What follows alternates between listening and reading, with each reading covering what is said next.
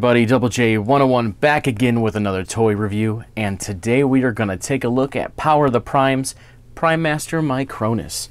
Take a quick little look at the packaging. We see MICRONUS head right here. We see his decoy armor in the box. On the back side we see MICRONUS's head, that what it would look like if you were to make it into a head. We also see MICRONUS and how he interacts with his decoy armor. As well as you see the decoy armor's name is Cloudburst, which is the pretender from G1 that everybody would know instead of MICRONUS. But that's about it for the packaging. Let's go ahead and get him open and see how cool he really is. And here we have MICRONUS and Cloudburst out of the box and into their robot mode. So before we get into the figure himself and the head that falls over, let's go ahead and take a quick look at what else came in the packaging.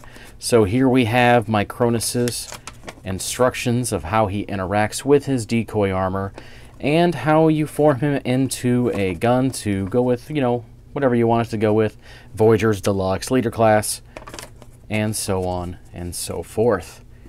So on to the figure. We have MICRONUS right here, which is an okay figure. Not a whole lot of detail with the coloring and whatnot on the front here, but once you turn him into the head mode or Prime Master mode, his face is a lot nicer. Some pretty good coloring there, all in all. I do like the green on red. It's pretty nice.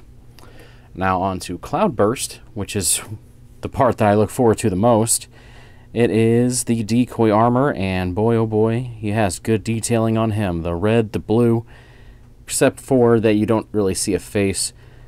I assume the addition of MICRONUS inside will actually add the face on there, which is an interesting touch, but overall not too bad for a decoy armor. Now for how these two interact together, you can take Cloudburst, the decoy armor, open him up, as so, and add MICRONUS inside. Close it up. And now you can almost see a face in there. It's just red. It doesn't have any eyes, but that is how these two interact. And if you were to have any of the other Prime Masters or Titans Return Titan Masters, you can interact them in any sort of way. You just swap out the Prime Master that is currently associated with Cloudburst or any of the other figures and swap in the other.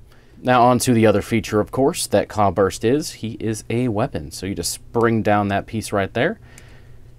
Bring down the handle, and there you go. And like I said before, you can interact this, and there you go.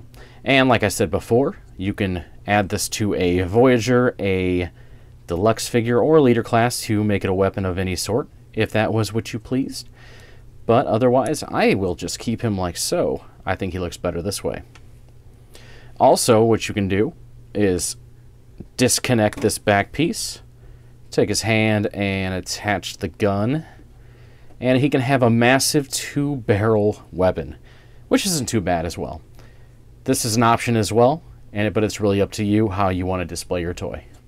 All in all, I would say I like MICRONUS. He's pretty decent.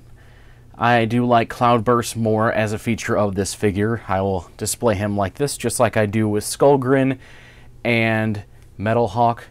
But overall, for being a $4.99 figure, like I said before, I think it's worth the price. Thank you again for watching my videos. Go ahead, like, subscribe if you feel so inclined, and I will talk to you next time. Thank you.